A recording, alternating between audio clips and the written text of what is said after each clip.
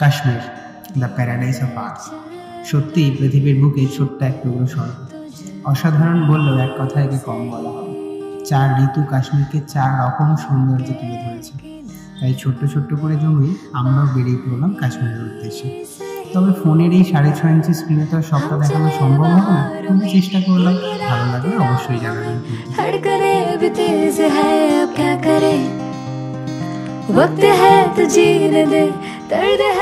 নমস্কার বন্ধুরা, আনকাউন্টেবল মাইলসে সবাইকে স্বাগত। একটা নতুন দিন, আর নতুন দিনে আমরা একটা নতুন ভিডিও নিয়ে আজকে এসেছি। আজকের যে ভিডিওটা হতে যাচ্ছে, আজকের ভিডিওটা অনেক লেন্দি হতে যাচ্ছে, আর ভিডিওটা আপলোড করতে করতে হয়তো অনেক দেরি হয়ে যাবে, কারণ আজকে 29 মার্চ, আর আমরা যেখানে যাচ্ছি সেটা হচ্ছে কাশ্মীর। তো এই ভিডিওটাতে পুরো ভিডিওটা আমি একাই থাকবো, ও থাকবে না। খারাপ লাগছে আমার একটু, বাট তাও প্রায় 17 দিনের ট্রিপ রয়েছে আমাদের। আজকে আমরা এখান থেকে বেরোচ্ছি, আর ফিরতে ফিরতে আমাদের সেই 14ই এপ্রিল হয়ে যাবে। আজকে আমরা এখান থেকে যাব ডিরেক্ট টাটানগর। 12টায় ট্রেন আছে আমাদের হাওড়া থেকে। আমরা এখান থেকে পাঞ্জাব যাব, 2 দিন পাঞ্জাবে স্টে করব। পাঞ্জাব 2 দিন স্টে করে ওখান থেকে আমরা চলে যাব কাশ্মীরের দিকে। তো ডিরেক্ট আমরা কাশ্মীরের টিকিট পাইনি, তো আমাদের ভায়া টাটানগর হয়ে ওখান থেকে আমাদের যেতে হবে অমৃতসর এক্সপ্রেস করে। তো পুরো ভিডিওটা দেখাবো। আর এখনও নিচে লাগেজ সমস্ত কিছু রেডি হয়ে গেছে, বেরোয়নি, আর আধ ঘন্টার মধ্যেই বেরিয়ে যাব। তো একবার ছাদে এসেছি, একটা জাস্ট একটু চারপাশটা দেখে নিতে। অনেক দিন থাকবো না, মনটাও খারাপ লাগছে। আর এই যে আমার সঙ্গে এই আমাদের ছোট্ট ম্যাপুসি, এর সাথে অনেক দিন দেখা হবে না আমার সাথেই থাকে, আমার সাথেই শোয় সবসময়। এর সাথে অনেক দিন দেখা হবে না, খারাপ লাগছে। পুরো ভিডিওটা দেখাবো।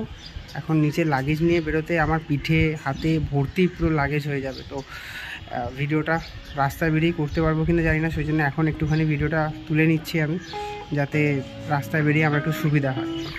তো চলো, বাকিটা রাস্তায় গিয়ে দেখা হচ্ছে।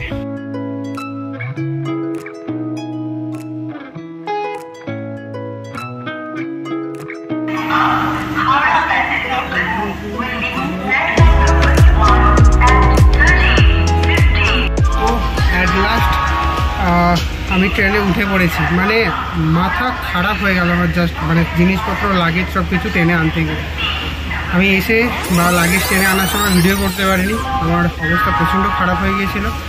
এসে ট্রেনে বসে 10 মিনিট রেস্ট নিলাম, নিয়ে জাস্ট আমি এখন ভিডিওটা অন করলাম। এখন বাজে 12:45, আর 5 মিনিটের মধ্যে আমাদের ট্রেনটা ছেড়ে দেবে। ওকে, তো আমরা এখন যাচ্ছি টাটানগরে। গাড়ি মোটামুটি যা শুনলাম অ্যাপ্রক্স 4:30-5টা বাজবে এরকম ঢুকতে। ওখানে কিছুক্ষণ ওয়েট করতে হবে। আমাদের রাত্রেবেলা যখন ট্রেন আছে পাঞ্জাব যাওয়া, ট্রেনটা আছে 9টার সময়। তো চলো, ট্রেনে যেতে যেতে কিছু শর্ট নেবো, কোথাও কিছু পেলে অবশ্যই দেখাবো।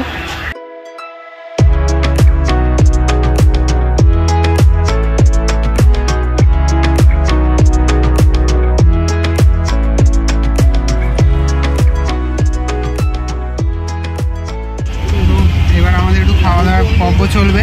তো লুচি আলুর দম করে আনা হয়েছিল, সেটাই এখন খাওয়া হবে।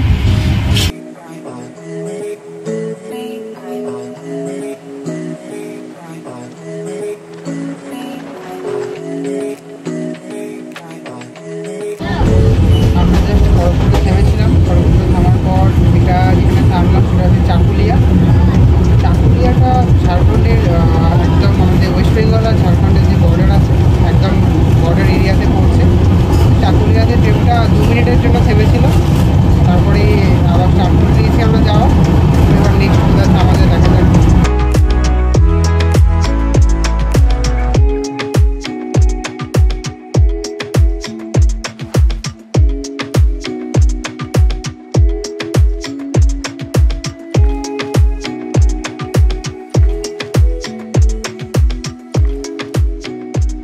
জাস্ট এই টাটানগরে নামলাম, আর এই চা ছাড়া ঠিক চলে না আর কি বাঙালি, তাই না? তো বাবা আবার ট্রেনে চলে গেছে। এখন প্রায় বাজে 5টা। আমরা নামলাম, টাটাতে নেমেছি, টাটানগর জংশন। এবার ব্যাপারটা হচ্ছে যে ট্রেনটা এলাম একদম সুপারফাস্ট এক্সপ্রেস। তো সুপারফাস্ট এক্সপ্রেস মানে হাওড়া থেকে যেন মনে হলো আমাদেরকে জাস্ট ঝড়ের গতিতে উড়িয়ে আনলো। আমি গোটা রাস্তাটাই দাঁড়িয়ে দাঁড়িয়ে এসেছি, বসিনি, কারণ আমার সত্যি কথা বলতে খুব একটা বসতে ভালো লাগে না, সেরকম খুব একটা মানে লং ডিস্টেন্স ছিলও না যে বসে আসতে হবে। আর আমার সিটটা পড়েছিল হচ্ছে উল্টো মুখে, তো উল্টো মুখে বসতে একটু অসুবিধা হয়, জানলার ধারে সিট পাইনি, সেই জন্য আর বসা হয়নি। মোটামুটি আধ ঘন্টা মতো বসেছিলাম, ওই শুধু খাবার টাইমটা ওটা ছাড়া বাকি পুরো টাইমটাই একদম দরজার সামনে দাঁড়িয়ে দাঁড়িয়ে এসেছি, কিছু ভিডিও নিতে এসেছি। তো এবার খুব ভালো, একদম সার্ভিস খুব ভালো। একটু লাস্টে টাটায় ঢোকার আগে আমাদের দাঁড়াতে হয়েছিল, ঠিক কথা, কোনো অসুবিধা সেরকম হয়নি। তো এবার আমি আর বাবা যাচ্ছি দেখতে, সেটা হচ্ছে প্রচুর লাগেজ আছে। তো এবার যে এসকেলেটারটা রয়েছে, এসকেলেটারটা মনে হচ্ছে চলছে না, একটু প্রবলেম হচ্ছে। তো আমরা আরপিএফকে জিজ্ঞাসা করলাম, ওনারা বললেন যে এই মুহূর্তে চলছে না। তো ওনাদেরকে জিজ্ঞাসা করলাম, ওনারা বললেন যে তাহলে আপনারা কাজ করুন, এত লাগেজ যদি সিঁড়িতে না নিয়ে যেতে পারেন তাহলে একটু হেঁটে চলে যান। হেঁটে গিয়ে প্ল্যাটফর্মটা যেখানে শেষ হচ্ছে সেখানে একটা প্লেন জায়গা রয়েছে, এই যে প্লেন জায়গাটা আমরা চলে এসেছি হাঁটতে হাঁটতে, এই প্ল্যাটফর্ম থেকে নেবে। তো এখান থেকে একদম পরিষ্কারভাবে আমরা লাইনটা জাস্ট ক্রস করে নিতে পারবো। তো আমাদের মনে হয় এটাই বেটার হবে, কারণ এত ভারী লাগেজ নিয়ে এখান থেকে তোলাটা ওভারব্রিজ দিয়ে আর খুব প্রবলেম হবে, কারণ ট্রেন যদি ওপারে দেয়, মনে হচ্ছে ট্রেন ওপারেই দেবে, ওপারে দিলে কিন্তু নিয়ে যাওয়াটা খুব ডিফিকাল্ট হবে। তো আপনারা যদি আসেন, হ্যাঁ আর একটা কথা, সেটা হচ্ছে আমরা এখান থেকে কাশ্মীর যাওয়ার ডিরেক্ট ট্রেন টিকিট কিছু পাইনি, বিকজ আমাদের ট্রেন বুক করতে অনেকটা দেরি হয়ে গিয়েছিল। তো সেই জন্য আমরা ভায়া টাটানগর যাচ্ছি। তো ভায়া টাটানগর এখান থেকে আমরা পাঞ্জাব যাব, আজকে রাত্রে 9টার সময় ট্রেন আছে, ওখানে 2 দিন থেকে তারপর কাশ্মীর যাচ্ছি। ঠিক আছে, বাকি দেখি, এখন 4 ঘন্টা তো বসতে হবে, যদি আশপাশে কোনো ভিডিও কিছু দেখানো যায় বা আশপাশটা কেমন আছে একটু ঘুরে দেখি। ঠিক আছে, ঘুরে দেখালে তো আমাদেরও দেখাবো। ঠিক আছে, চলো আমরা এখন যাচ্ছি হচ্ছে। তো আমরা যখন ট্রেনটা আমাদের টাটাতে ঢোকার আগে থেমেছিল কিছুক্ষণ, তো তখন আমি জাস্ট দেখতে পেয়েছিলাম কি এই সাইডে একটা সুন্দর পাহাড় মতো, ছোট এমনি পাহাড় মতো রয়েছে, পাহাড়ের ওপর একটা মন্দির মতো রয়েছে। তো ওই পাহাড়ের ওপরে মন্দিরটা আমি আর বাবা দুজনে মিলে একটু এক্সপ্লোর করতে যাচ্ছি। এবার ব্যাপারটা হচ্ছে আমরাও জানি না ওটা কতটা দূর, তবে যতটা ট্রেন যেখানে থেমেছিল ওখান থেকে যতদূর মনে হলো খুব সামনে, খুব একটা দূরে না। একদিন বলেছিলেন টোটো করে যেতে হবে, আমার মনে হয় ওটা আমরা পায়ে হেঁটেই কভার করে দিতে পারবো জায়গাটা। তো জায়গাটা মানে হাওড়া থেকে যে আমরা এদিকে আসছি, ওই আমাদের টাটা থেকে স্টেশন থেকে নেবে আর কি, হাওড়ার দিকে একটু যেতে হবে, গেলে ডান দিকে পড়বে, বোধ হয় ডান দিকে পড়বে। তো গিয়ে দেখি কোন দিকে পড়ে, বোধ হয় ডান দিকে না, ডান দিকেই পড়বে, কতটা যেতে হয় দেখি, গিয়ে তোমাদের দেখাচ্ছি। ওকে, তো আমরা ওদিক থেকে হাঁটতে হাঁটতে এলাম, এই সাইডে এলাম, এই ক্রসিং দিয়ে এদিকে এলাম। এবার এসে এদিকে একটা রাস্তা ঢুকে আসছে, তো এই রাস্তাটা দিয়ে আমরা যাচ্ছি না। আমরা একটা লোককে জিজ্ঞাসা করলাম, উনি বললেন যে এই যে রাস্তাটা দিয়ে এখন হাঁটছি আমি, এই রাস্তাটা দিয়ে সোজা কিছুটা এগিয়ে যেতে গিয়ে লেফটে একটা টার্ন নিচ্ছে রাস্তাটা, ওই লেফটে টার্ন নিয়ে আমরা দেখি পাহাড়টায় যেতে পারি কি না। পাহাড় বলাটা বারবার ভুল হচ্ছে আমার, বাট অ্যাকচুয়ালি পাহাড় নয়, ছোটো টিলা মতো যাই হোক না কেন। তো গিয়ে দেখি কীরকম জায়গাটা। ওকে চলো, এবার গিয়ে একবার দেখা হচ্ছে। हर एक पल एक नया सवाल देखे ये निगाहें जो अपनी आंखों में हैरानियां लेकर चल रही है। कंटिन्यूअसली आरो অনেকটা সিঁড়ি আছে, উপরে উঠছি। ওকে, मुड़ के देख दोबारा मुझे ওটা জাস্ট जो तू सागर न दरिया तेरा जो तू मन। বাপ রে বাপ, এই যে জিনিসটা, এটা পুরোটাই পাথর, এটা কেটে না ভাঙা আমি তো ঠিক বুঝে উঠতে পারছি না, বাট পুরোটাই পাথর, একদম কেটে জিনিসটা তৈরি করা হয়েছে উপরটা। দারুণ দারুণ দারুণ। টাটানগরে থেমে আমার 4 ঘন্টা কিন্তু নষ্ট হবে না, এটুকু আমি যা বুঝতে পারছি। এই জায়গাটা পুরো ঘুরতে করতেই কেটে যাবে, এতটা জাস্ট নিচু। ছোট থেকে ডোরেমন দেখে বড় হয়েছি, তো এবার ডোরেমনে একটা জিনিস দেখতাম, সেটা হচ্ছে বাড়ির পাশে বিভিন্ন অনেক পাহাড় থাকতো। আমার খুব ইচ্ছা ছিল যে আমার বাড়ির পাশে যদি এরকম পাহাড় থাকতো তাহলে আমি কোনোদিন একটু এক্সপ্লোর করতে যেতাম, কিন্তু সেই সুযোগ কোনোদিন হয়নি। বাড়ির পাশে এরকম পাহাড়, তাতে গাছ বেরিয়েছে বেশ সুন্দর। রাস্তা দিয়ে আস্তে আস্তে ট্রেনে অনেক পাহাড় দেখেছি, খুব ইচ্ছা হচ্ছিল যেন মনে হচ্ছে ট্রেনটা দাঁড় করিয়ে নেমে যাই, গিয়ে পাহাড়টায় যাই। কিন্তু এখানে এসে শুনলাম যখন যে একটা সামনে মন্দির আছে, আর যখন শহরের জায়গার মধ্যে মন্দির, পাহাড়ের ওপর মন্দির, তখন ভাবলাম না একবার তো দেখে আসতেই হবে। দারুণ লাগছে, দারুণ লাগছে। আপনারা যদি এদিক দিয়ে পাঞ্জাব যান বা কাশ্মীর যান, যদি টাটানগরে থামেন বা কোনো দরকারে টাটানগরে আসেন, আমি সাজেস্ট করব একবার মন্দিরটা এসে সামনে স্টেশন থেকে মিনিট 15-20 হাঁটা, তো একবার এসে ঘুরে যেতে। এখান থেকে গোটা শহরটা দেখা যাচ্ছে একদম। আমরা অনেকটা উঁচুতে আছি এখন, আমি হাঁপিয়ে গেছি প্রায়। গোটা শহরটা এখন সন্ধে সন্ধে হয়ে আসছে বলে পুরোটা বোঝা যাচ্ছে না হয়তো এতটা ভালো করে। অনেকটা বড় জায়গাটা, অনেকটা বড়। এবার হয়তো জুতোটা খুলতে হবে আমাদেরকে, জুতোটা খুলে মন্দিরে উঠতে হবে। ঠিক আছে, মন্দিরে মাকে তোমাকে দর্শন করলাম,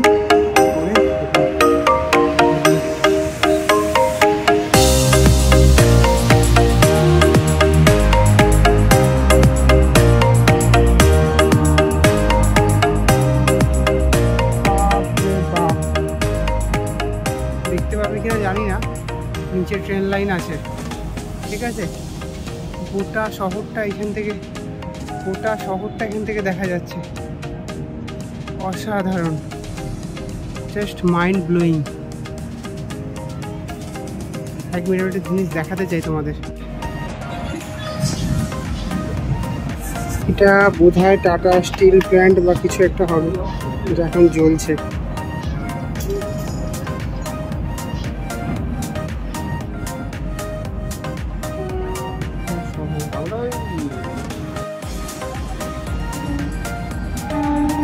এইদিকে যেটা রয়েছে সেটা হচ্ছে বাবা আগে দেখে এলো, জুতোটা খুলে বাবা গিয়েছিল। বাবা দেখে আসার পর আমি এখন যাচ্ছি। বাহ, ওই যে পাথরগুলো আমি ওই দিক দিয়ে দেখাচ্ছিলাম, এটা হচ্ছে সেই জায়গাটা। পাথরগুলো সুন্দর কেটে কেটে কেটে কেটে একদম বসানো হয়েছে।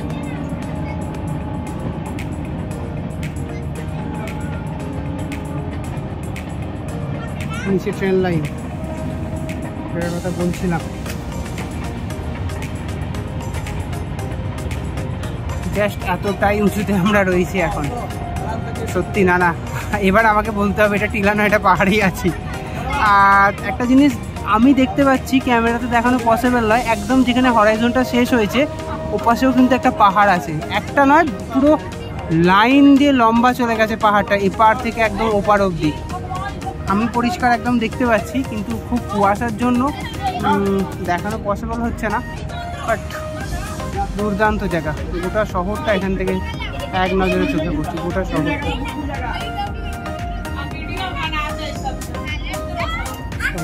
সত্যি কথা বলছি, আমার এই পাহাড়টায় আসা সার্থক বস। ঠিক আছে, পাহাড়, এবার আমি পাহাড়ই বলবো, আমি আর এটাকে টিলা ফেলে কিছু বলতে রাজি নই। একদম পরিষ্কার কথা, পাহাড় বিশাল উঁচুতে আমি চলে এসেছি সিঁড়ি ভেঙে ভেঙে। একদম মানে চারিদিকটা দেখালে জাস্ট অসাধারণ, মানে অসাধারণ, মানে সত্যি অসাধারণ। তোমরা যদি টাটানগরে আসো, আমি বারবার গোল গোল ঘুরেই যাচ্ছি এই পাশটাতে। আমার এই পাশটা দেখে দুর্দান্ত লেগেছে। এই পাশটাতে তো শুধু গাছ আছে, পাহাড়ি গাছ। এই পাশটাতে একটু ফাঁকা রয়েছে জায়গাটা, এখানে ফাঁকা জায়গাটা থেকে পরিষ্কার দেখা যাচ্ছে দূর দূরান্ত অবধি, একদম মানে লাস্ট হরাইজন অবধি পুরো দেখা যাচ্ছে পুরো শহরটা। আর এই পাশটায় তো বিশাল বড় পাহাড় আছে, বিশাল বড়, মানে বিশাল বড় পাহাড়। কুয়াশার জন্য একদম ঝাপসা হয়ে রয়েছে, সন্ধ্যেবেলা ধোঁয়া তো প্রচুর। এ পাশটা আমি যে পাহাড়টায় দাঁড়িয়েছি এর প্রায় ডবল বা ট্রিপল হবে যা উঁচু আমি পাহাড়টা সাইজ দেখতে পাচ্ছি। বিশাল বড় একটা পাহাড় আছে এই পাশটাতে। ঠিক আছে, তো পাহাড়ে ঘেরা একটা শহর, খুব সুন্দর ভাই। মানে চলো, স্পিচলেস, আমার সত্যি আর কিছু বলার নেই। তোমরা যদি টাটানগর আসো, সাজেস্ট করবো এই পাহাড়টা একবার ঘুরে দেখে যাও। ঠিক আছে, চলো আর কি আছে একটু সন্ধ্যেবেলার দিকে ঘুরে দেখি। নিচে অনেক মন্দির, মানে মন্দিরের জন্য দোকান টোকান রয়েছে, সেই দোকানে পুজোর জিনিসপত্র বিক্রি হয়। তোমরা কি যদি পুজো দিতে চাও তাহলে এসে পুজো টুজো দিও। ঠিক আছে, আর কিছু দেখানোর নেই, চলো এবার নিচে নামি। ওকে, আমরা যেটা দিয়ে এসেছিলাম, আমরা লাইন ধরে রোড ধরে এসেছিলাম হাঁটতে হাঁটতে, তো আমরা ফিরছি হচ্ছে মেন রোড ধরে। সন্ধে হয়ে গেছে বলে সেই জন্য আর লাইন ধরে গেলাম না। আর একটা ব্যাপার, সেটা হচ্ছে দেখতে পাচ্ছ তোমরা চারিদিকে এত আলো জ্বলছে, তা আমিও প্রথমে কিছুতেই বুঝে উঠতে পারছিলাম না যে মানে কী ফেস্টিভ্যালের জন্য এত আলো জ্বলছে, আমার কিছুতেই মাথায় আসছিল না। অ্যাকচুয়ালি আমাদের ওখানে এমনি সাধারণত দুর্গা পুজো বা অন্যান্য কোনো পুজোতে এত লাইট ফাইট লাগানো হয়, তো কিছু হঠাৎ আমার এখন মাথায় এলো যে বৃহস্পতিবার দিন রামনবমী আছে, তো এখানে রামনবমী মানে একটা আলাদাই মানে ফেস্টিভ সিজন আর কি। তো বিশাল ব্যাপার, চারিদিকে বজরংবলীর মন্দির, রামনবমী মানে হই হই ব্যাপার কাণ্ড, একদম রাস্তাঘাটে আলো ফালো লাগিয়ে একদম মাতামাতি ব্যাপার। তো আমরা একদম সোজা হাঁটছি, গিয়ে 1 নম্বর প্ল্যাটফর্মে উঠবো, ওখান থেকে বাকিরা সবাই বসে আছে, ওখানে গিয়ে আমরা ওদের সাথে মিট করবো। তো আমি সাজেস্ট করবো তোমাদেরকে যে লাইন টাইন ধরে কেউ এসো না, যদি এদিকে আসো তোমরা 1 নম্বর প্ল্যাটফর্মের দিকে চলে যাবে। 1 নম্বর প্ল্যাটফর্ম থেকে যে মেন রোডটা সোজা আছে, লোককে জিজ্ঞাসা করে মেন রোড ধরে একদম সোজা চলে আসবে।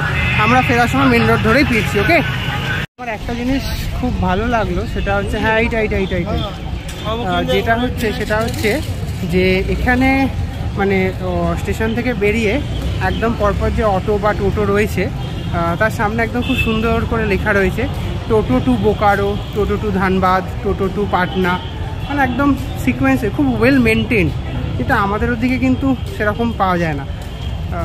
খুব ভালো লাগলো, এরকম ওয়েল মেনটেন সব কিছু জিনিস সাজানো পরিপাটি থাকলে খুব ভালো লাগে দেখতে। এখানে কোথাও থামস আপ পাওয়া যায় না, ঠিক আছে, যা পাওয়া যায় সবই হচ্ছে পেপসি, ঠিক আছে। এবার পেপসি আমার ঠিক ভালো লাগে না খেতে। এবার থামস আপ যদি খোঁজো বাইরে, তাহলে ছোটো থামস আপ আছে 750, সবই 750 বোতল, বড় 2 লিটারের কোনো বোতল টোতল কিছু নেই। তো যদি মনে হয় তোমরা অনেকজন আছো বড় টড়ো কিনবে, তাহলে আমি বলে রাখি আমাকে অনেকটা ভুগতে হয়েছে, এদিক ওদিক সেদিক ঘুরে ঘুরে কোনো দোকানে পাইনি। তো আলটিমেটলি একে ওকে তাকে জিজ্ঞাসা করে অনেকটা দূরে গিয়ে পেলাম। তো তোমরা স্টেশনের 1 নম্বর প্ল্যাটফর্ম যেদিক দিয়ে এক্সিট, ওই এক্সিট দিয়ে জাস্ট বেরিয়েই ডান দিকের দিকে দেখবে একটা কোণে একটা বড় টাওয়ার দেখতে পাবে। আমাদের দেখাই, দেখো একটা লাল রঙ, ওই দেখো টাওয়ারটা জ্বলছে এই যে, ঠিক আছে। এই টাওয়ারটা দেখতে পাচ্ছ, ওই টাওয়ারের দিকে হাঁটবে, ওই টাওয়ারের দিকে হাঁটতে হাঁটতে দেখবে একটা রাস্তা ভেতর দিকে ঢুকে আছে, ঠিক আছে। ওই ঢুকেই ডান দিকে কিছু দোকান আছে, ওখানে ওনারা বড় থামস আপ বা বড় কিছু রাখেন আর কি, ঠিক আছে, বড় বেভারেজগুলো রাখেন ওনারা। নর্মাল আশপাশে যে সমস্ত দোকান আছে স্টেশনের ঠিক বাইরে, ওনারা সমস্ত কিছু ছোটো রাখেন, আর স্টেশনের ভেতরে পেপসি ছাড়া আর কিছু পাওয়া যায় না। জঘন্য লাগে আমার পেপসি খেতে। তো ওই এতক্ষণ ঘুরে ঘাড়ে একটা থামস আপ নিয়ে স্টেশনের দিকে যাচ্ছি আমি। আমাদের ট্রেন ছেড়ে দিয়েছে, 9:10 ছাড়ার কথা ছিল, ট্রেনটা ছাড়লো যখন তখন 9:15 বাজে, মিনিট 5 হয়ে গেছে, একটু এগিয়েও এসেছি আমরা। তো একদম অন টাইম আছে, ঠিকঠাক, অসুবিধা কোনো কিছু নেই। আমাদের পৌঁছাতে টাইমটা লাগবে হচ্ছে আজকে বুধবার, আমরা পৌঁছাবো হচ্ছে বৃহস্পতি শুক্রবার দিন সকাল 6:30টার সময় আমাদের নামানোর কথা আছে। তারপর জানি না কখন নামাবে, শুক্রবার দিন সকাল 6:30টায় আমরা নামছি পাঞ্জাবে। আর আমরা যেহেতু পাঞ্জাব ঘুরে কাশ্মীর যাবো, সেই জন্য আমরা এই রুটটা চুজ করেছি। যারা ডিরেক্ট হাওড়া থেকে কাশ্মীর যেতে চান তাদের জন্য হিমগিরি এক্সপ্রেস রয়েছে, আরও 1-2 এক্সপ্রেস রয়েছে, সেগুলো মোটামুটি টিকিট কিন্তু খুব চাহিদা থাকে কাশ্মীর যাওয়ার প্রত্যেক বছর। তো আগে থেকে টিকিট না কাটলে মুশকিল আছে, আমাদেরও টিকিট পেতে খুব অসুবিধা হয়েছিল।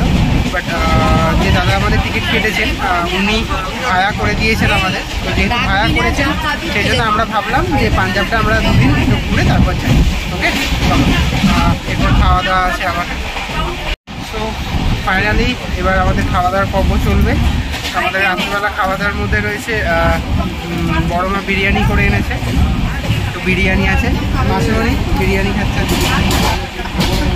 এখানে বাবা আছে, জেঠু আছে, ওদিকে মা আছে, বড় হয়েছে বিরিয়ানি খাচ্ছে। তো আমারও খাবার এখানে চলে এসেছে, প্লেটে আছে, এখন আছে, বড় মাত্রা খেতে পারিনি তাই আমাকে তুলে দিয়েছে। হ্যাঁ দিচ্ছি। তো বেশ ভালোই চলছে খাওয়া দাওয়া। এখন বাজে প্রায় রাত 11টা, আমরা পুরুলিয়া জংশন জাস্ট ছাড়লাম। এবার এবার আমাকে শুয়ে পড়তে হয়েছে অ্যাকচুয়ালি, মানে শুয়ে পড়তে মানে জাস্ট শুয়েই আছি, কারণ সবাই শুয়ে পড়েছে তাই। আর আমি তো এই মুহূর্তে শুই না, প্রত্যেক দিন আমার পড়ে টোরে সব কিছু করে রাত্রে বাড়িতে শুতে আমার প্রায় 3টে সাড়ে 3টে বাজে। এখন শুলেও ঘুম আসবে না, আর এমনি আমার ট্রেনে সেরকম ঘুমটুম হয়ও না। তো পুরুলিয়া জংশন জাস্ট আমরা ক্রস করলাম এই মুহূর্তে। পুরুলিয়ার কিছু ছোটোখাটো হিস্ট্রি আছে, সেটা হচ্ছে যেরকম পুরুলিয়া যখন ছিল তখন এটা ব্রজভূমি নামে পরিচিত ছিল। আমি অনেক দিন আগেকার কথা বলছি, ব্রজভূমি। তো ভগবতী সূত্র অনুযায়ী জানা যায় যে 16টা মহাজনপদ ছিল, সেই 16টা মহাজনপদের মধ্যে একটা পুরুলিয়া ছিল। আর সত্যি কথা বলতে যখন ব্রিটিশরা আমাদের ভারতে আস্তে আস্তে অধিকার করতে শুরু করলো, শাসন করতে শুরু করলো 1805 সাল নাগাদ, তখন অ্যাকচুয়ালি পুরুলিয়ার যে জায়গাটা ছিল, অ্যাকচুয়ালি এই যে জায়গাটা, এটা হচ্ছে তখন ঝাড়গ্রামের আন্ডারে পড়তো। ঝাড়গ্রাম মানে বিশাল বড় জেলা ছিল, 23খানা পরগনাকে নিয়ে ঝাড়গ্রাম ছিল। 1800 ওটা 5-এর কথা বলছি আমি, 1835 সাল নাগাদ করে ঝাড়গ্রামটাকে ভেঙে দেওয়া হয়। ঝাড়গ্রামটাকে ভেঙে দিয়ে বানানো হয় হচ্ছে কয়েকটা জেলা, যার মধ্যে আছে হচ্ছে মানভূম। তো মানভূমের মানবাজার যেটা অ্যাডমিনিস্ট্রেটিভ হেড ছিল, ওখান থেকে সমস্ত কিছু তখন কন্ট্রোল করা হতো। এটা গেল মানভূমের ব্যাপার। 1835, তারপর 1838 সাল। 1838 সালে মানভূম থেকে, মানভূমের যে মানবাজার, ওখান থেকে পুরো জিনিসটা সরিয়ে আসা হলো পুরুলিয়াতে। পুরুলিয়াতে অ্যাডমিনিস্ট্রেটিভ হেডকোয়ার্টারটা এলো, ওখান থেকে সমস্ত কিছু কন্ট্রোল হতো। এই 1838 সাল থেকে শুরু হলো পুরুলিয়ার জয়যাত্রা। তখন থেকেই পুরুলিয়া হিসেবে পরিচিতি পেল, এবং আস্তে আস্তে যত দেশ স্বাধীন হলো বা সামনের দিকে এগুলো, পুরুলিয়ার আলাদা নিজস্ব একটা স্বাধীন অস্তিত্ব সবাই জানতে পারলো। এই হচ্ছে একটা ছোটোখাটো পুরুলিয়ার ইতিহাস, জানতাম তাই আপনাদের সাথে একটু বলে দিলাম। তো নেক্সট স্টেশন কি আসছে আমাকে একটু ওই হোয়ার ইজ মাই ট্রেনে দেখতে হবে। তো যদি, হ্যাঁ আশা করি জেগে থাকবো এখন, যদির কথা প্রশ্নই ওঠে না। তো নেক্সট স্টেশনে এলে কথা বলছি। এখন সবাই শুয়ে পড়েছে, আমি আবার বেশি জোরে কথাও বলতে পারছি না, এখন মুশকিল ব্যাপার। নীল নীল আলো জ্বলছে, সব আলো ফালো বন্ধ করে দিয়েছে। আমি ফোনের ফ্ল্যাশ লাইট মেরে, মানে এখানে ফোনের ফ্ল্যাশ লাইট আমার হাতে আছে, এই ফোনের ফ্ল্যাশ লাইটটা জেলে কথা বলছি আমি। ঠিক আছে, ওকে, চলো।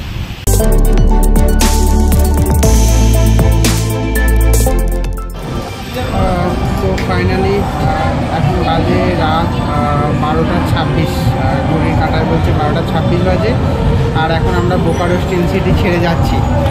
ঠিক আছে, বোকারো স্টিল সিটি ছেড়ে যাচ্ছি। আমাকে আস্তে আস্তে, মানে ট্রেনের মুখের সামনে আসতে হচ্ছে, কারণ নাহলে কথা শোনা যাচ্ছে না একদমই। ঠিক আছে, আবার গিয়ে শুরু করতে হবে। স্টেশনে থামলো বলে আমি একটু নেমে এলাম ভিডিও বানাতে। ওকে ফোন করলাম, ও বলছে একদম নামাজামি করা যাবে না স্টেশনেতে।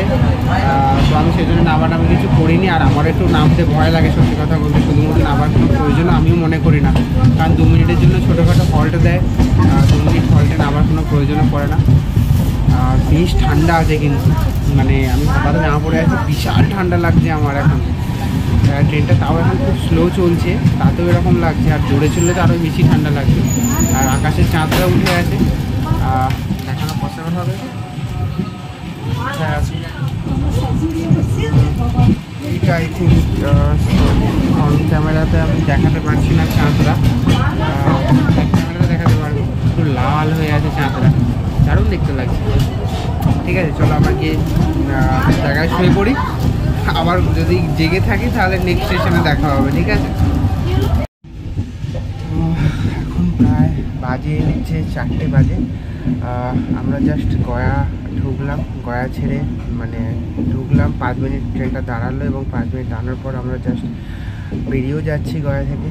গয়া হচ্ছে পরে হচ্ছে বিহারের মধ্যে, এবং এটা কি বলবো, মানে ধর্মীয় যারা যে সমস্ত ব্যক্তি মানে আছেন তাদের জন্য গয়া বিশাল বড় একটা জায়গা। ঠিক আছে, এটা বিহারের হচ্ছে প্রায় 2য় বৃহত্তম শহর। আর এটা যে সিচুয়েটেড আছে, এটা প্রায় 3 দিক দিয়ে 3-4টে পাহাড় দিয়ে পুরো ঘিরে রয়েছে। ঠিক আছে, একটা তো রয়েছে শৃঙ্গস্থান, একটা রয়েছে রামশিলা, একটা রয়েছে ব্রহ্মমণি, আর একটা রয়েছে মঙ্গলগৌরী। ঠিক আছে, এই পাহাড়গুলো দিয়ে গয়া পুরো 3 দিক দিয়ে খুব সুরক্ষিত অবস্থাতে রয়েছে। গয়া জৈন বলুন, হিন্দু বলুন বা বুদ্ধিস্ট বলুন, এদের জন্য প্রত্যেকের জন্য একটা বিশেষ তীর্থক্ষেত্র। আর শুধু তাই নয়, আমাদের হিন্দুদের জন্য কিন্তু গয়া পিণ্ডদানের জন্য জানেন আপনারা।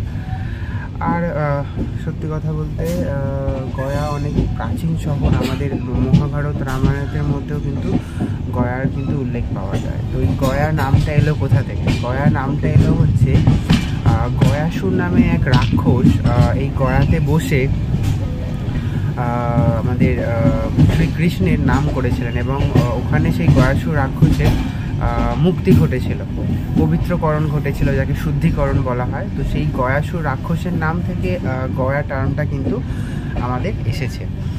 আর এখানে তো সবাই জানেন যে ভগবান বুদ্ধের যে এনলাইটেনমেন্ট হয়েছিল, মানে কি বলবো, বাংলাতে হচ্ছে যে পরম জ্ঞান লাভ হয়েছিল, সেটা তো গয়াতেই হয়েছিল না? তো এরকমই ছোটোখাটো অনেক ইতিহাস এই শহরের সাথে জড়িত রয়েছে, প্রত্যেক আনাচে কানাচে জড়িত রয়েছে শহরের।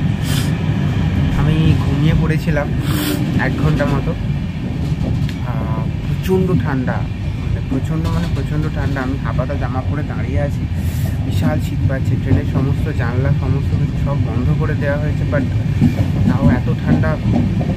চাদর আছে কিন্তু চাদর দিয়েও ঠান্ডা কাটছে না, এতটাই ঠান্ডা।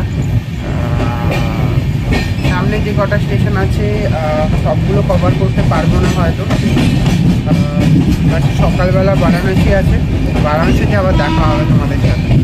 তার আগে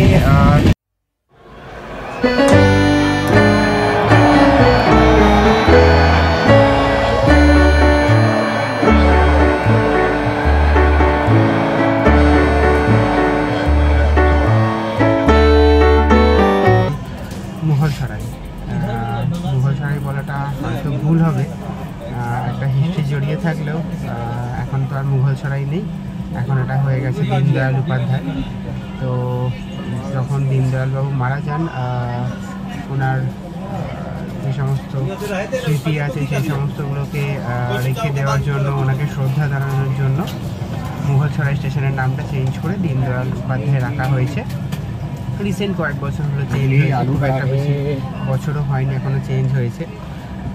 তো মুঘলসরাই কেন নাম ছিল? যখন শেরশাহের একসময় বিশাল প্রতিপত্তি ছিল, একের পর এক যুদ্ধ জয় করছেন, সবাইকে হারিয়ে দিচ্ছেন, বিশাল ব্যাপার। তো শেরশাহ যখন এই পোর্শনটাও যখন যেতেন, তো উনি ভাবেন যে উনি একদম দিল্লি থেকে কলকাতা অবধি রোড তৈরি করবেন। তো সেই রোড তিনি তেনার স্বপ্ন পূরণ করেন, জিটি রোড তৈরি করেন, গ্র্যান্ড ট্রাঙ্ক রোড, যেটা এখনও পর্যন্ত অস্তিত্ব রয়েছে, আমরা দিল্লি কলকাতা হাইওয়ে নামে চিনি। বিশাল বড় এবং খুব ইম্পর্ট্যান্ট একটা হাইওয়ে আমাদের কাছে। তো শেরশাহ যে রোডটা তৈরি করেছিলেন, সেই রোডটা কী বলবো, রোড তো ছিল। আর যখন আমাদের ইন্ডিয়ান রেলওয়ে যখন 1800 ওই টাইম পিরিয়ডে, 1860 অ্যারাউন্ড এই টাইম পিরিয়ডে যখন এই স্টেশনটা এখানে তৈরি করলো, তখন এটার নাম দেওয়া হলো মুঘলসরাই। তো শেরশাহ রিলেটেড, তো সেই হিসেবে মুঘলসরাই নামটা এখানে দেওয়া হয়। মুঘলদের একটা প্রতিপত্তি ছিল শেরশাহর পরবর্তীকালেতে, তো সেই জন্য এতদিনকার একটা স্মৃতি ছেড়ে যেতে খারাপও লাগে। কিন্তু ভারত স্বাধীন হয়েছে, সব কিছু চেঞ্জ হয়েছে আস্তে আস্তে, নতুন নাম পরিবর্তন হয়েছে, ঠিক আছে, সব কিছুই মেনে নিতে হবে, কিছু করার নেই না, এই তো ব্যাপার। চলো, আমাদের ট্রেন এবার ছাড়বে, ঠিক আছে। তো এখন বাজে 8:09, আমরা নেমেছি বারাণসীতে। তো বারাণসীতে নেবে নিজেকে খুব ভালো লাগছে আমার। অ্যাকচুয়ালি আমাদের বারাণসী আসার কথা ছিল, বাট আমরা বারাণসী লাস্টে সেটাও ক্যান্সেল করতে হয়েছে, কারণ আমরা বারাণসী আসার লোক পাইনি। যাকেই বলছিলাম যাব, সেই বলছে যে না যাব না, এই হবে না, সেই হবে না, এটা ওটা সেটা করে না করে দিল। তো আমাদের ফার্স্ট সিকিম ট্যুর ক্যান্সেল হলো, সেকেন্ড বারাণসী ট্যুর ক্যান্সেল হলো, আর অ্যাকচুয়ালি কাশ্মীর ট্যুরটা ফাইনাল হলো। বারাণসী হচ্ছে একটা সিটি যেটা তার বয়সের থেকেও পুরানো। অ্যাকচুয়ালি বারাণসীর কোনো এজ জানা যায় না সত্যিকারের, এর হিস্ট্রি জানা যায় না, যে কোথা থেকে বারাণসী তৈরি হয়েছে, কোথা থেকে বারাণসীর উৎপত্তি, আমরা কিন্তু কেউই জানি না কিছু। ওকে, আচ্ছা। সেকেন্ডলি হচ্ছে মনে করা হয় আমাদের হিন্দু ধর্মে যে বারাণসীতে যদি এসে কেউ মৃত্যু মানে বরণ করে, মানে কেউ যদি কেউ মারা যায় তাহলে সেটা হচ্ছে তার জন্য সবথেকে বেশি লাকি ব্যাপার। কারণ তাকে আর এই যে জন্ম পুনর্জন্ম এই সমস্ত স্টেপগুলোর মধ্যে দিয়ে যেতে হয় না, তাকে নাকি ডিরেক্ট মোক্ষ লাভ হয়ে যায়। আর সেকেন্ড হচ্ছে যদি আমরা বারাণসীতে গঙ্গায় যদি আমরা স্নান করি তাহলে আমাদের যত পাপ আছে সমস্ত পাপ নাকি আমাদের ধুয়ে যায়। তো গেল বারাণসীতে কি নেই, মানে কালচার থেকে শুরু করে সমস্ত কিছু, শিল্প চিত্র সমস্ত কিছু কিন্তু এখানে রয়েছে। বড় বড় যেমন শিল্পী রয়েছে এখানে, উস্তাদ যারা রয়েছে পণ্ডিত রবিশঙ্কর, উস্তাদ বিসমিল্লাহ খাঁ, ঠিক আছে, সবাই কিন্তু এই বারাণসীতে নয় ওখানে জীবনের একটা বিশাল সময় কাটিয়েছেন অথবা তারা এখানে জন্মগ্রহণ করেছেন। আর যে বারাণসীটা আছে প্রায় 3000 বছর ধরে এখানকার যে সভ্যতাটা প্রায় 3000 বছর ধরে চলে আসছে এবং এর যে পাস্ট সেগুলো কিন্তু আমরা কেউ জানতে পারি না। তো বারাণসীতে ট্রেন হয়তো মেবি 8 থেকে 10 মিনিট মতো দাঁড়াবে, কারণ অনেক লোক ওঠা নামার ব্যাপার আছে এখান থেকে। এবার আমাকে উঠতে হবে প্রায় 2 মিনিট 2.5 মিনিট মতো আমি নিচে দাঁড়িয়ে বকবক করে ফেলেছি। সকাল সকাল এবার পুরো সমস্ত স্টেশনে নেমে কভার করাটা পসিবল হয় না হয়তো, কিন্তু যতগুলো স্টেশনে পারি পসিবল বড় বড় স্টেশন আছে সেগুলোতে নেমে আমি কভার করব। চলো এবার ট্রেনে উঠে পড়ি আমি।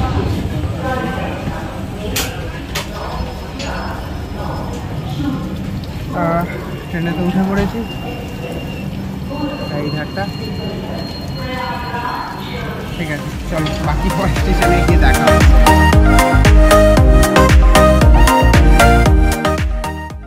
হিস্ট্রিতে বলা হয় কি অযোধ্যা যে ছিল তার সাথে কোশালার একটা যোগাযোগ আছে বলা হয়।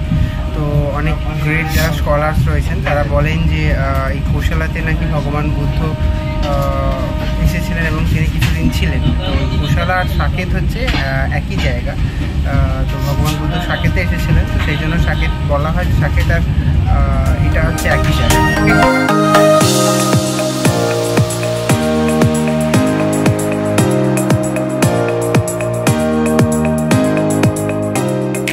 এখানে শসাটা বোধহয় অনেকটাই সস্তা আমাদের ওখানকার থেকে, আর এখানে 10 টাকায় 3টে করে শসা বিক্রি হচ্ছে। আর এই গরমের মধ্যে শরীরকে যতটা সম্ভব হাইড্রেট রাখা যায় ততটাই বেটার অপশান, কারণ প্রচণ্ড গরম। জল তো প্রচুর খাচ্ছে কিন্তু জলটা কোথায় যাচ্ছে আমি নিজেও বুঝতে পারছি না। তো শসা আর একটা অপশান হাইড্রেট রাখার জন্য, প্রচুর জল আছে। তো গরমে যদি আসেন তাহলে বেশি করে শসা খান আর জল খান। চলো লখনৌ ঢোকা যাক। তো আমাদের ট্রেন লখনৌতে থেমেছিল, এখন আমরা স্টার্ট করে দিয়েছি আবার লখনৌ থেকে যাওয়া। তো এই লখনৌ বলতে অনেক কিছু কথা মনে পড়ে, সেটা হচ্ছে লখনৌ এলেই লখনৌয়ের বিরিয়ানির কথা মনে পড়ে। ভারতে মেনলি দুটো বিরিয়ানি খুব ফেমাস, সেটা হচ্ছে একটা লখনৌই বিরিয়ানি, একটা হচ্ছে এলাহাবাদি বিরিয়ানি, সরি হায়দ্রাবাদি বিরিয়ানি, ভুল করে বলে ফেলেছি। তো লখনৌ যে বিরিয়ানিটা হয় এটা একটু মিষ্টি মিষ্টি হয়। আমরা কলকাতার দিকে সাইডে যেটা খেয়ে থাকি সেটা হচ্ছে এই লখনৌ স্টাইলের বিরিয়ানি। আর একটা হচ্ছে হায়দ্রাবাদি বিরিয়ানি। এই হায়দ্রাবাদি বিরিয়ানিটা কিন্তু হায়দ্রাবাদি বিরিয়ানিটা কিন্তু বেশ ঝাল ঝাল হয়। এবার এই লখনৌয়ের একটুখানি হিস্ট্রি বলি। তো লখনৌ এলো কোথা থেকে? লখনৌ কিন্তু এতটা বেশি ইম্পর্টেন্ট ছিল না। 1528 যখন বাবর যখন আক্রমণ করলো তখন থেকে কিন্তু লখনৌ কিন্তু ইম্পর্টেন্স পেল, ঠিক আছে। তারপর বাবরের পর আকবর, মানে হুমায়ুনটাকে স্কিপ করলাম, আকবর আর তার পরবর্তীকালে যে জেনারেশন ইনহেরিটেন্টার ছিল তারা তাদের আমলে কিন্তু অওধ মানে লখনৌ কিন্তু অওধের সাথে জুড়ে যায়, ঠিক আছে। এই যে আমি আওধ যেটা বলেছিলাম আগে, অযোধ্যা থেকে কানৌজ হলো, কানৌজটা পরে চেঞ্জ হয়ে আওধ হলো, তো এই আওধের প্রভিন্সের সাথে পরে জুড়ে যায়। পরবর্তীকালে যখন আসফ দাওলা যখন অওধের নবাব হলেন তখন উনি যে ওনার হেডকোয়ার্টারটা বা মানে তখন যে কী বলবো ক্যাপিটালটা ওনার কিন্তু হয়ে যায় হচ্ছে লখনৌ। তো তখন সেই থেকে লখনৌয়ের যে একটা প্রভাব প্রতিপত্তি বা সেই বিখ্যাত ব্যাপারটা কিন্তু তখন থেকে আস্তে আস্তে শুরু হয়। লখনৌ এলে আপনারা অনেক পুরনো জিনিসপত্র দেখতে পাবেন, কারণ লখনৌয়ের কাছে যে আর্কিটেকচার আছে লখনৌতে বিশাল আছে, ঠিক আছে। এখানে মহরমের জন্য অনেক মানে ব্যবস্থা আছে।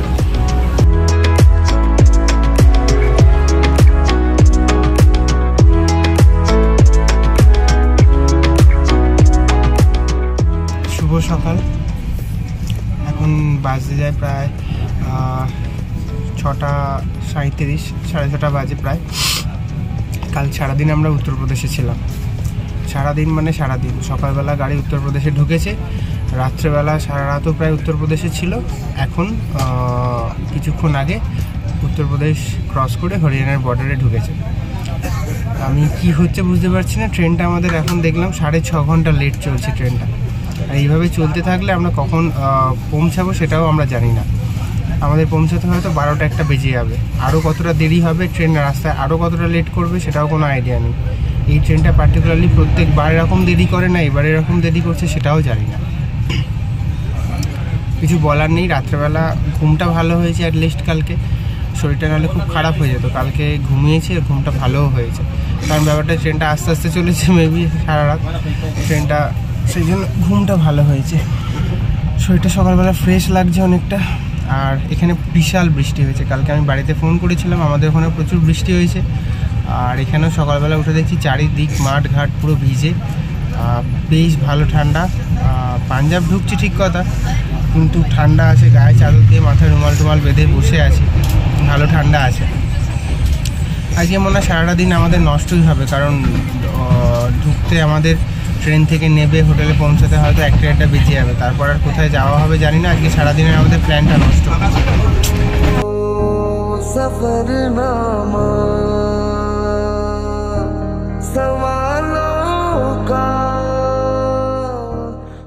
এতক্ষণ ট্রেন জার্নির পর পুরো বিধ্বস্ত। আই হ্যাভ নেভার এক্সপেক্টেড যে পাঞ্জাবের ওয়েদার এতটা ঠান্ডা হবে। আমি সত্যি এক্সপেক্ট করতে পারিনি। এখন আমি ঘাড়ে দাঁড়িয়ে আছি, আমার রীতিমতো ঠান্ডা লাগছে। আমি গায়ে চাদর দিয়ে আছি, কান ফান পুরো ঠান্ডা হয়ে যাচ্ছে, এতটা ঠান্ডা। পাঞ্জাবে এই গরমকালে এতটা ঠান্ডা সকালবেলা আমি তো বুঝতেও পারছি না। মানে আমার মনে হয় বৃষ্টিটার জন্য এতটা ঠান্ডা হয়ে গেছে ওয়েদারটা। বিশাল কনকনে ঠান্ডা, বিশাল শীত পাচ্ছে। তো যে লুধিয়ানাতে আমাদের ঢোকার কথা ছিল ভোরবেলা 3:45-র সময়, আমরা সেটা যদি ট্রেন ঠিকঠাক টাইমে যায়, আমি দেখতে পেলাম যে 9:15 নাগাদ করে আমরা লুধিয়ানাতে ঢুকবো। তো ট্রেনটা মেনলি ওই 5 ঘন্টা 15 মিনিট মতো লেটে চলছে এখন। মাঝখানে ট্রেনটা অনেকটা স্পিড বাড়িয়েছিল, প্রায় 118 কিলোমিটার/আওয়ারে চলছিল। সেখান থেকে স্পিডটা বাড়িয়েছিল বলে আমার মনে হয় টাইমটা কিছুটা মেকওভার হয়েছে।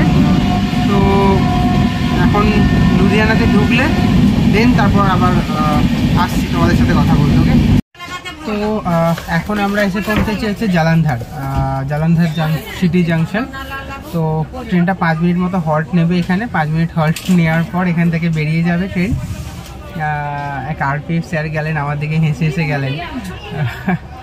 তো জালান্ধার 1953 সাল অবধি পাঞ্জাবের ক্যাপিটাল ছিল। তারপর চেঞ্জ হয়ে সেটা চণ্ডীগড় হয়ে যায় 1953 সালের পর। তো এই জালান্ধার নামটা এলো কোর থেকে। জালান্ধার হচ্ছে একটা রাক্ষস রাজা ছিল, যার নাম অনুসারে বিশ্বাস করা হয় যে জালান্ধার নামটা এসেছে। তো নাম ছিল হচ্ছে জাল, আর আন্দার মানে ভেতরে থাকতো, জলের ভেতর থাকতো বলে। তো সেখান থেকে সেই রাক্ষস রাজার নাম হয় জালান্ধারা। সেখান থেকে এই জায়গাটার নাম হচ্ছে জালান্ধার। অনেকে আবার বিশ্বাস করে এই জায়গাটার জালান্ধার নাম কেন হয়েছে, কারণ এই জায়গাটা নাকি দুটো নদীর মাঝখানে অবস্থিত। একটা হচ্ছে জাল আর একটা হচ্ছে আন্ধার। এই দুটো নদীর মাঝখানে অবস্থিত বলে জায়গাটার নাম জালান্ধার। তো জালান্ধার ছেড়ে আমরা বেরোতে শুরু করে দিয়েছি। গাড়ি আমাদের ছেড়ে দিয়েছে জালান্ধার থেকে। আর বাইরে টিপ টিপ গুড়ি গুড়ি বৃষ্টি পড়ছে। তো জালান্ধার থামলো। এরপর একটা স্টেশন আছে, সেটা হচ্ছে বিজ জাংশন। বিজ তো সবাইকে আমরা ছোটো থেকে পড়ে এসেছি যে ওদিকে 5টা নদী আছে, ঠিক আছে, সতলুজ, রাবি, বিজ, ঠিক আছে, সিন্ধু। জল পড়ছে গায়েতে, জ্বালাটা বন্ধ করতে হবে। তো হ্যাঁ, তো এরপর বিজ জাংশনে গিয়ে তোমাদের সাথে দেখা হচ্ছে। ওকে, তো খুব ক্লান্ত, চোখ মুখ একদম মানে সেই ক্লান্তির ছাপ একদম। কাকু এদিকে চোখে মুখে ক্লান্তির ছাপ একদম স্পষ্ট। আমরা এখন আছি বিজ জাংশনে। গাড়িটা আমাদের 2 মিনিট মাত্র থেমেছে গাড়িটা এখানে। 2 মিনিটের বেশি গাড়িটা থামবে না। এবার এখান থেকে 43 কিলোমিটার বাকি আমাদের অমৃতসর পৌঁছাতে। বিজ জাংশন ভাইয়া 43 কিলোমিটার বাকি আছে বিজ জাংশন পৌঁছাতে। 43 কিলোমিটার পৌঁছে ওখানে অমৃতসরে নামবো আমরা। তো ওখান থেকে প্রায় যেতে হবে, খুব অন্ধকার করে আসছে। জানি না যদি বৃষ্টি বৃষ্টি এসে যায় কি হবে, তো দেখা যাক। প্রচণ্ড ঠান্ডাও লাগছে। চলো বাই, টাটা।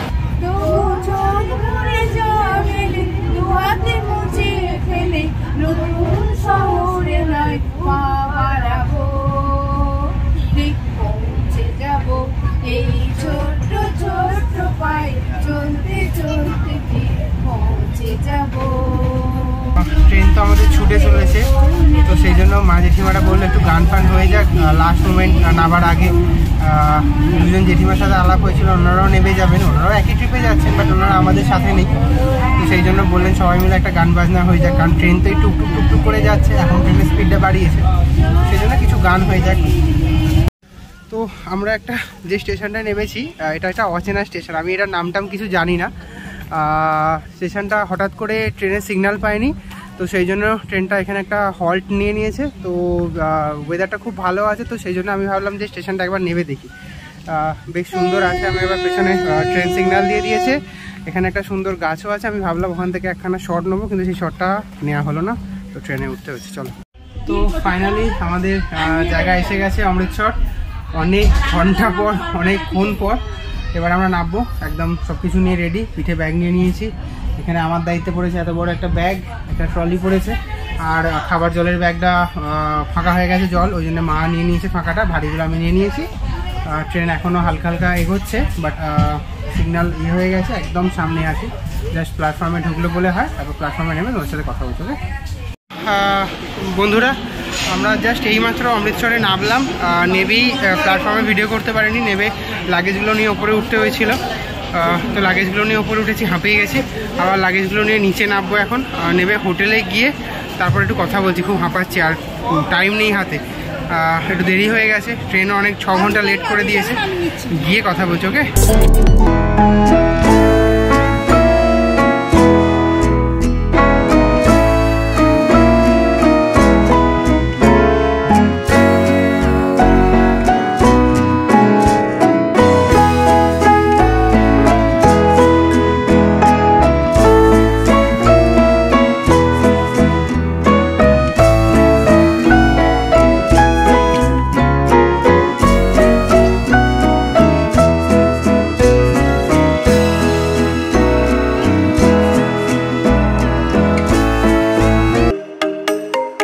ট্রেন জার্নি এখানেই শেষ।